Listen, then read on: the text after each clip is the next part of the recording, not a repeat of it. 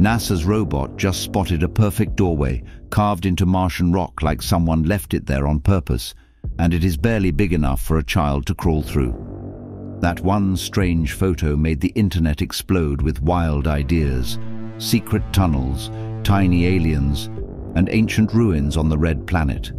Let us zoom in right now on the photo that could prove something is still moving beneath Mars's surface.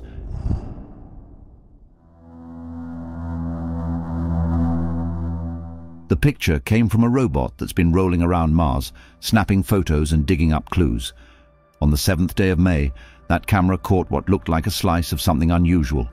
It wasn't jagged, it wasn't messy. It looked like someone cut into the rock on purpose, like a passage carved by hand. Under that line, shiny metal showed up. That was all it took. The crowd online exploded. Message boards, videos, pictures with circles and arrows. People went wild. Theories started pouring in. Some said it was proof. Proof of what? That something smart lives or used to live up there. Others rolled their eyes, but the fire had already caught. Now, the real science folks? They weren't so excited. One expert looked at the same photo and said it's not a real door. He said it's just broken rock. Old sand turned into stone over time, cracked in 2 spots, and the bit in the middle crumbled out. That's all. No aliens, no secret base, no little green builders. But who listens to boring answers when the fun ones are so much better? Here's the kicker. That doorway, it's only about 1 foot tall. 1 foot. A kid could barely crawl through that thing. That didn't stop people. If anything, it just made the theories grow. Tiny Martians, anyone? Maybe Mars has small life, clever life, building things their own way. Who said visitors have to be tall? The science guy kept talking, though. He said the place where the robot took the picture was full of these old sandhills. Over the years, the wind packed them down into rock. As things shifted, cracks popped up. Sometimes those cracks look strange. People's brains love patterns, love to see faces, shapes, meaning, even when there's none. Still, the internet doesn't stop. It never does. This doorway joins the Hall of Fame of weird stuff spotted on Mars. People have seen all kinds of things in these pictures. Shapes that look like spoons, a squirrel-shaped rock, a pile of pebbles that looked like a campfire, even a shadow that reminded someone of a woman standing with a dress. Every new picture brings new guesses, new hopes, new whispers that maybe, just maybe, something's out there. But the scientists? They've heard it all before. They've seen blurry shapes and bumpy rocks turn into grand ideas with a simple zoom and a lot of imagination. And each time they try to steer the ship back to data, back to reason. Yet people don't stop looking. They never will. One photo is all it takes. One angle, one trick of light, one funny rock. And suddenly the red planet feels a little less empty. There's something about Mars that keeps pulling people in. The dusty colors, the wide empty spaces, the strange shapes that show up where they shouldn't. It's like a playground for curious minds. They grab every photo, every frame, blow it up, zoom in, brighten the shadows, chase the corners. They hunt for anything that doesn't look like the rest. That tiny doorway wasn't the first time this happened. Not even close. Years back, someone pointed out a face on a hill. Just a shadow and some bumps, but the internet grabbed it and held on. There was also a rock shaped like a crab, and something that looked like bones, even a thing people called a Martian bear. Each one lasted for a few days, then vanished when the next odd shape showed up. When the picture of the doorway came out, it was different. It looked sharp, not fuzzy or weirdly lit. It had straight lines, clean edges. That made it look like something real, not just a shadow trick, not just a blurry lump. That photo gave people fuel. The team running the robot explained what really happened. They said the rock was part of a layer formed millions of years ago. That layer, once just soft dunes, had been turned to stone by time. Then stress built up in the rock. It cracked. One piece fell out. The robot just happened to snap the photo at the right time. Nothing made by hands. just plain old nature. That didn't slow anything down. People kept posting, kept guessing. Maybe the robot missed something. Maybe something was hiding. Maybe someone made the crack look like that on purpose. It's not just wild guessing either. Some folks build whole maps of the planet, marking every strange thing they spot. They link one rock to another, trying to tell a story. The story says Mars was once full of life, maybe even cities. They look at every dip and bump like it's part of a bigger message. Sometimes they even tie it all to old stories from Earth, ancient stories about gods from the sky or flying crafts made of fire. They say those stories came from people who saw things long ago, maybe from another place, maybe even from Mars. The doorway photo gave them one more piece, one more clue. They said it looked too perfect, like it had been made. Not like the rest of the land, not like the messy piles of rock. It had a shape. That shape gave it power. And in a world full of noise, one good picture can go far. It can spark ideas that race from screen to screen. One frame of stone, and the hunt begins all over again. The doorway became more than a rock. It became a symbol. If a tiny Mars door caused a stir, wait till you hear what floats in Venus's sky. Imagine floating high above a deadly planet, in a giant science balloon hunting for alien life. Sounds like science fiction, but this is the real plan to explore Venus, the planet closest to us. And guess what? It might be the only place in our solar system where we could find living things today. Not on the ground, though. Venus's surface is a nightmare. Way too hot, way too heavy. Your spaceship would melt, your robot would explode. But up in the clouds, that might just work. The idea is simple but clever. Instead of sending rovers or landers, we send balloons, big ones that float in the thick atmosphere where the temperature and pressure are kind of like what we feel on Earth. Not perfect, but good enough. And this is not a brand new thought. The old Soviet Union tried it back in the year 1985. They flew 2 balloons for nearly 3 days. Those balloons had little science labs on board. They made it through toxic acid clouds and wild winds. For technology that old, that was pretty impressive. Now, with better tech, people are trying again. This time, the plan is to build floating science stations that could stay up there for years. And one group from a famous university has a name for it, EVE. It is not just a pretty name. It stands for a project that might change space science. EVE would float above Venus using smart tricks borrowed from the robots sent to Mars.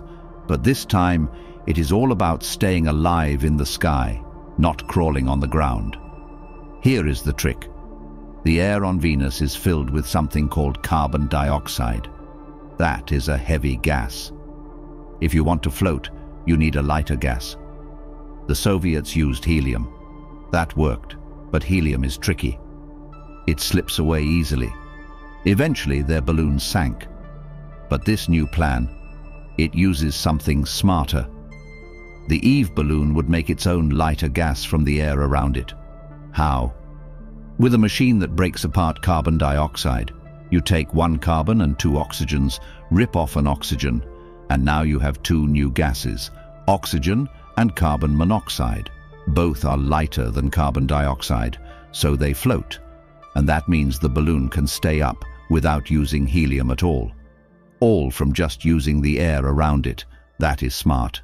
But balloons need more than lift. They need power. It is not enough to float if you cannot run your machines. Here comes the next cool part. That same gas-splitting machine, it can run backward.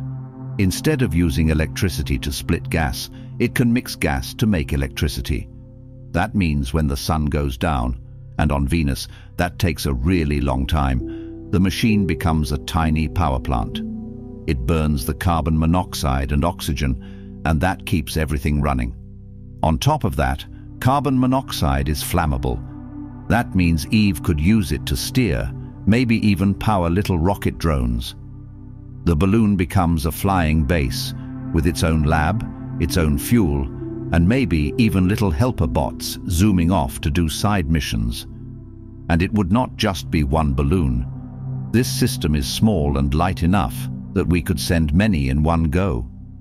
A whole squad of science balloons floating across the clouds of a deadly planet, all searching for answers. Now, what would these floating labs actually do? Two things. First, study volcanoes. Venus does not have tectonic plates like Earth, but it does have volcanoes. Big ones, active ones. They shape the surface and might explain a lot about the planet's history, but nobody has ever seen one erupt in real time. With special sound detectors on the balloons, they might hear a volcano explode and go check it out. They could float over it, sniff the gases, and maybe even drop a tough little probe down into the mouth. The second goal? Look for alien life. Not green people or space monsters. Tiny stuff. Microbes, floating in the clouds. Not crazy if you think about it. In the year 2020, scientists found something weird in the air on Venus. A gas called phosphine. On Earth, that gas mostly comes from life. Not always, but most of the time, and it does not last long. If you find it, something made it not too long ago. And if it is in the clouds of Venus right now, maybe, just maybe, something is alive up there. The area where phosphine was found is between 34 and 37 miles up. That is right in the sweet spot. Not too hot, not too cold. Air pressure is decent. Like Death Valley on the hottest day ever, but manageable for machines. Eve would float right in that zone, sniffing the air, looking for signs. The gas is tricky though. It does not stick around, it breaks down. So if it is there, it must be getting made again and again.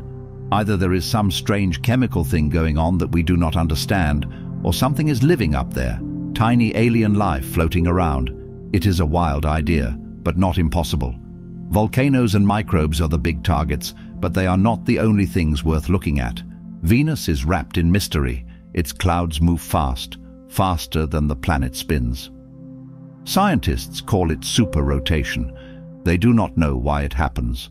Studying that from inside the clouds might tell us more. There is also lightning. Venus has strange flashes of light in its sky, but nobody is sure how it works. Some say it is like Earth's lightning, others say it is not. A floating lab could fly right into a storm and find out for real. Even the shape of the clouds matters. They form odd patterns, some that look like giant waves. These patterns stretch across the whole planet. What causes them? We do not know, but we might, once we have eyes inside the storm. Then there is the chemistry. Venus has sulfuric acid in its clouds. That is dangerous for machines, but also interesting. If life can survive in acid, that changes what we think is possible. Eve's tools would test the air, test the droplets, look for anything unusual. Anything that looks like cells or patterns that suggest something alive. Old photos from the surface show flat rocks and cracked ground. They look like dried up lake beds or old lava flows. Maybe Venus once had oceans. If it did, where did they go? The clouds might hold clues. Is there leftover water, heavy water, traces that show how the planet dried up? Eve would carry many instruments, cameras, microphones, gas sniffers, radiation meters. Each one could run for weeks, months, even years.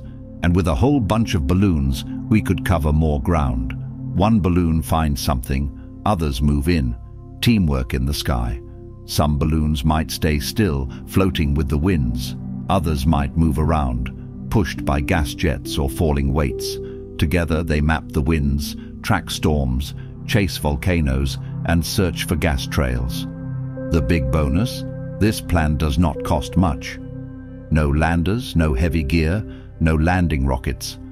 Just balloons, launched and forgotten, sending back data every day. As long as the sun shines, the system works.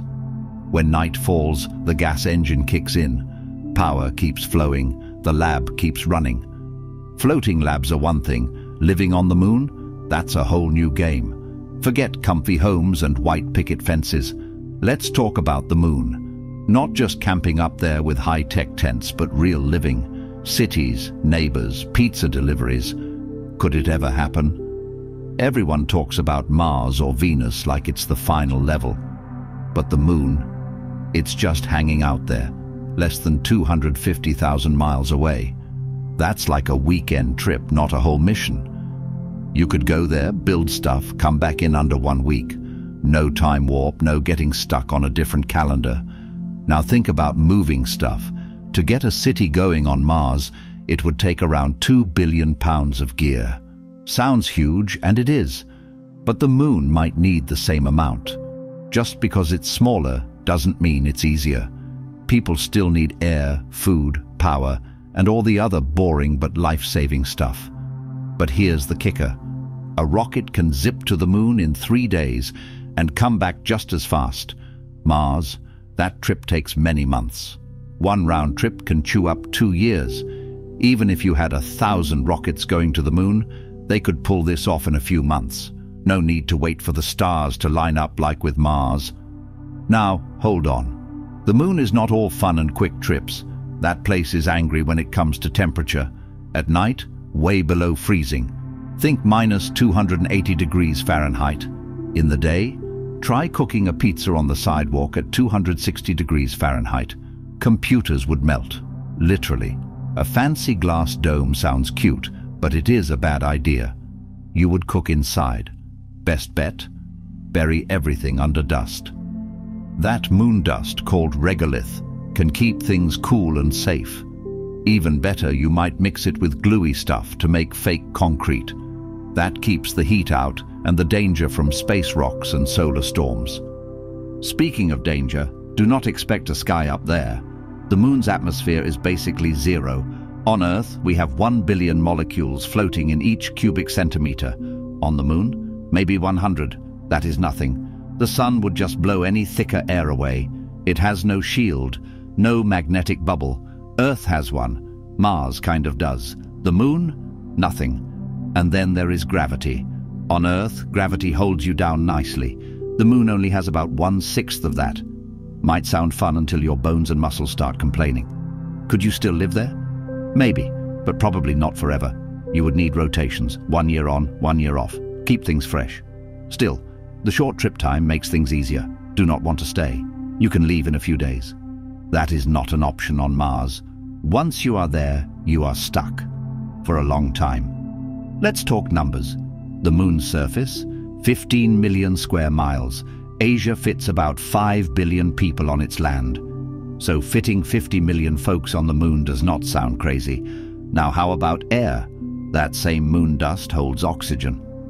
1 cubic yard of it packs more than 1,300 pounds of the good stuff. Humans only need less than 2 pounds a day. You could breathe for 2 years off one load. You just need machines to grab it. Water? It is there too, frozen in craters, locked in dust. You bake it out, trap the vapor, and you get water. Purifying urine is also a thing. Astronauts do it. Food is next. You cannot live on dried meals forever. Vitamins vanish over time. Grow leafy greens, stay alive, no scurvy allowed. Space kale saves lives. Last up is power. Solar is a good start, but there is something better. Helium-3, buried in moon dust, made by the sun. We do not have it on Earth. But just 200 pounds of it. That could light up a small city for 1 year. That kind of energy changes everything. Should the moon belong to everyone, or just the first to take it? Smash like, drop your thoughts in the comments, and subscribe for more wild space talk.